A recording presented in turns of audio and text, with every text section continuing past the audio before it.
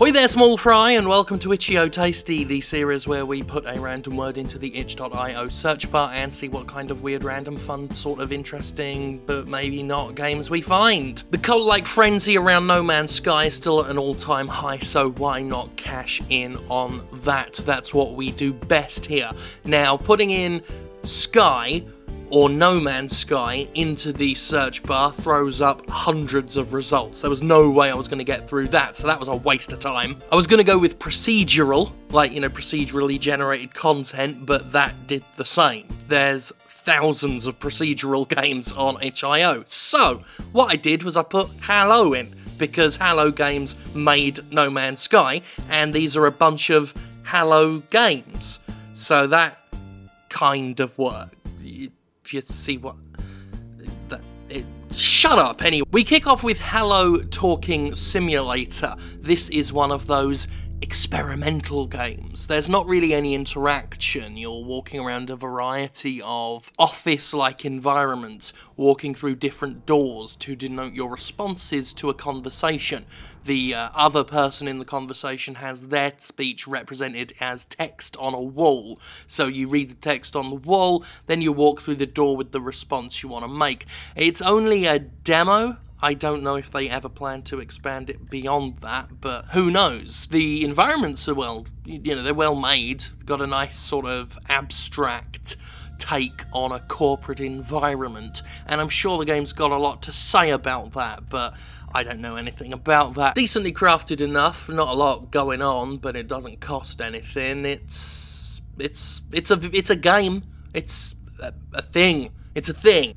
Alright? It's a thing, so that exists. I'm going to give this one a billion procedurally generated planets out of trillion. A game simply called Halo is a game that I don't know. I don't understand.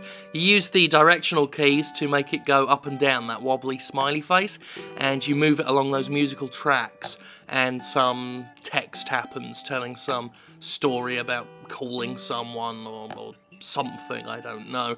You can make the speed of it go up and down. It's not like it's not like the face is moving automatically and you're just going up and down. You have to manually make the face move by pressing, forward.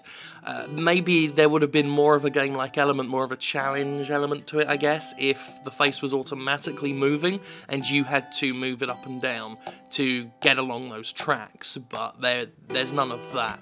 You really can just take it at your own pace.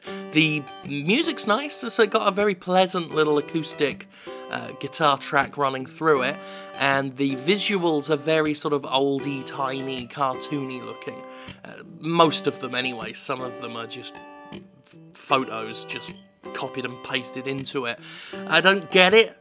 It's, it's got an endearing presentation, but not a lot else beyond that. I hope whoever you're trying to get in contact with gets back in touch with you, though, so good luck to you on that, whoever you are. This one gets not enough inventory space out of 10.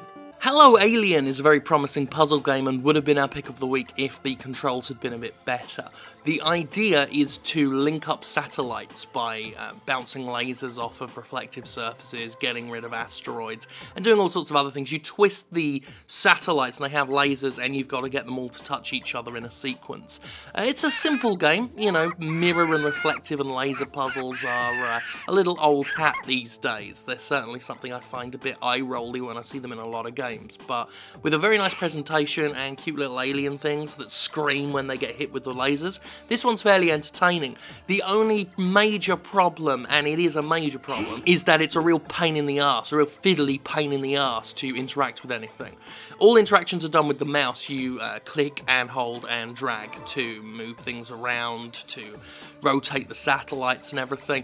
It feels off. Like you click on a satellite and rotate it, and it'll either go really, really incrementally slowly or wildly swing, depending on your movements. And your movements can just be tiny. You can make the tiniest movement and it'll just go haywire. It doesn't seem to quite mesh with your movements. It's certainly not one-to-one, and that really puts you off, and it makes me feel uncomfortable playing it. I get very uncomfortable when I'm doing something with my hand here and the action on the screen just is not aligning with it correctly. It didn't help that halfway through my play session, the mouse's cursor disappeared on the screen, leaving only little red highlights around the objects when my now invisible cursor was over them. So I kind of had to guess where I was in the game in order to move anything. So that's a shame, because presentation-wise it's really nice. I like the visuals, I like the music, I like the puzzle elements, you know, at its basic core, but the actual game itself, the actual interface needs a ton of work. So I'm going to give this one life support low, even though 75% isn't really low out of 10. Lunchtime Ninja is actually pick of the week. It is not the most in-depth game ever made. It's not the most visually pretty game ever made. But out of this lot, it's definitely a fun game. It's an enjoyable little silly stealth game that was made for a Ludum Dare thing, you know, so it's one of those cobbled together things, and what they cobbled together is something quite entertaining, for a few minutes anyway. You play a character in an office, and you are stealing John's lunch. You steal some sandwiches off other co-workers' desks along the way for bonus points, and you've got to avoid other colleagues who are patrolling with big green cones of light showing you their field of vision. Simple and gets repetitive after a while, but for what it is, for something you can just freely download, it ain't bad at all. And also it has that sound effect when one of the colleagues finds you. You can hear that in many television shows. I remember it's in an episode of Bottom at one point. Ended up in a lot of comedy shows, usually to just generically signify that someone's annoyed or hurt in some way. Like the Wilhelm scream, except this one's You've heard that one, you know the one I'm talking about. Anyway, I quite like Lunchtime Ninja, so that's why it's pick of the week. That's how that works. So this one's gonna get shooting a rock for an hour out of 10. We actually do have one No Man's Sky spoof that turned up when we searched for Hello. This is No One's Sky, and this is the game. This is what you're looking at now. This is what the game consists of. You kind of get the joke after a few seconds when you realise that it's really not going to go beyond this. You travel from planet to planet. When you land on a planet, you click the refuel button, you refuel, and then you do the same.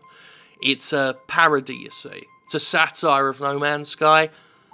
It's what they're taking the piss out of it, is what they're doing, because they're saying that that's all you do. You know, you go to planet just getting fuel and doing a lot of waiting as it travels.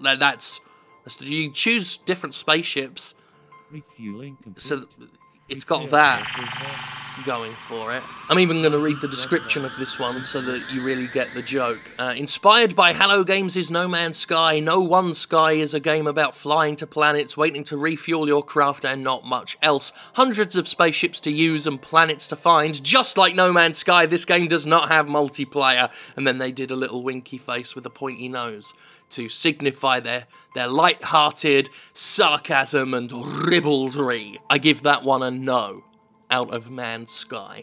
Oh yeah, and before we finish, there's this one. Yeah, brilliant, mate. And that's the Itch.io Tasty No Man's Sky Exploitation Special. Hope you liked it. Have I got anything else to say? No, not really. Guess I'll go then. I won't keep you waiting. So until next time, get itchy and stay tasty, my friends. I'm going to go and do something else.